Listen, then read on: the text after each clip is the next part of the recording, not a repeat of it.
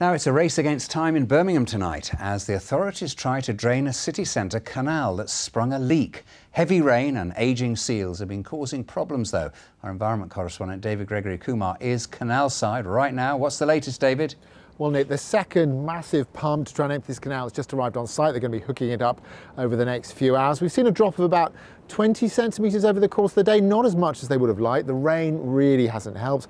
And of course, they don't tackle this leak and solve this particular problem. Well, there is a worry that the water could flood into some of the live, important rail lines that cross underneath this canal in Birmingham. The leak is behind these yellow doors. Canal water from overhead is pouring through the roof of this old railway tunnel.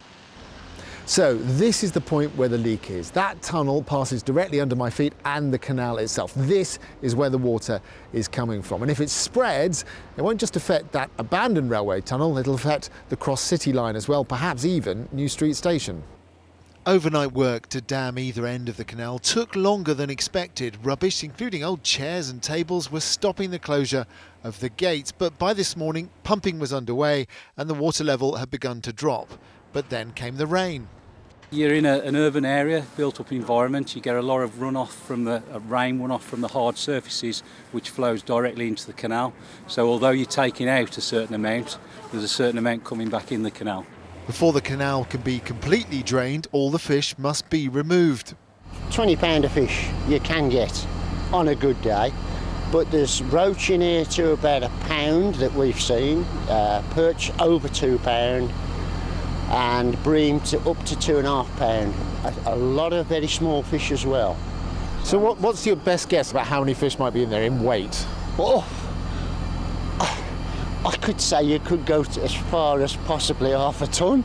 The good news is, as the water has been pumped away, the water loss through the leak has slowed down today, so they're on the right track here. Well, we come round the corner. This is the part of the canal where the leak is, where I was in my report. Now, because the water level has dropped, the pressure's gone down, so they're going to bring in some secondary dams on this section, either side of the leak, about 60 metres in length, and they're going to pump the water out from inside that section. So that's where we expect the fish rescue to take place, and who knows how many fish they'll find, and that's going to be taking place on Saturday morning. Back to you. Thank you, David. I think I'm right in saying it's the first time we've had problems with seals in Birmingham city centre canals.